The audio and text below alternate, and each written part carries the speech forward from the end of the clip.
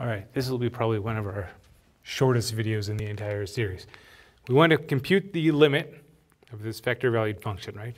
It takes values with the three-dimensional vector.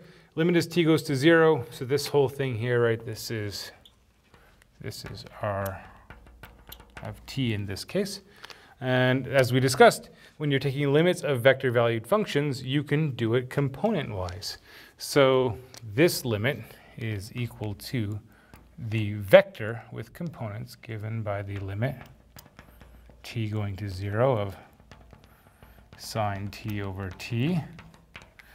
All right, then the limit t going to 0 of t squared minus 3t plus 3. And then the limit t going to 0 of cosine t. All right? And if you dig way back to your, like section 1.3, analytic methods for limits, sine t over t, prove that using the squeeze theorem, right? We need to remember that that limit is 1. Polynomials are continuous, so we can do direct substitution, and we get 3. Cosine is continuous, cosine of 0 is 1, and we're done.